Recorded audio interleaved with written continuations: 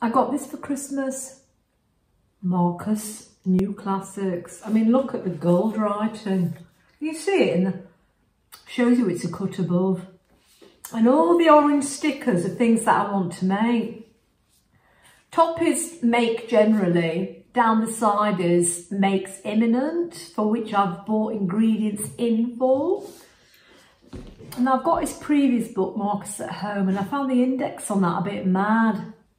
Like, it goes on the weird title, the unusual titles, and if you don't know the title of something, you're never going to find it. This index is better organised, so he's got chicken, you know, in the index and all the things to do with chicken. I mean, he doesn't follow through exactly, like there's a lobster dish which he puts under saffron, which I find a bit surprising.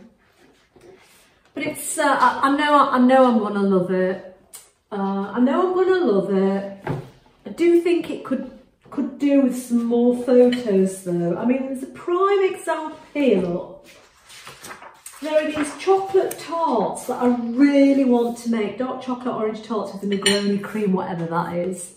But I mean, look. I mean, at least there's a photo, I know. But look.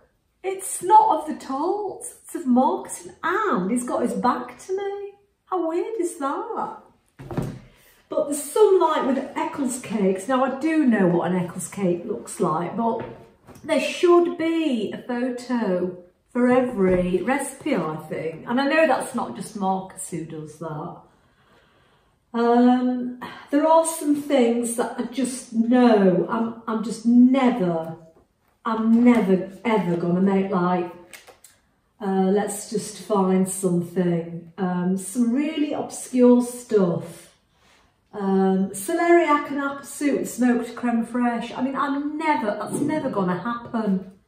It's just never gonna happen. But I'm really excited about the book. And wasn't last night's Christmas Masterchef great, where they brought back old finalists for a cook-off? Oh, it's amazing.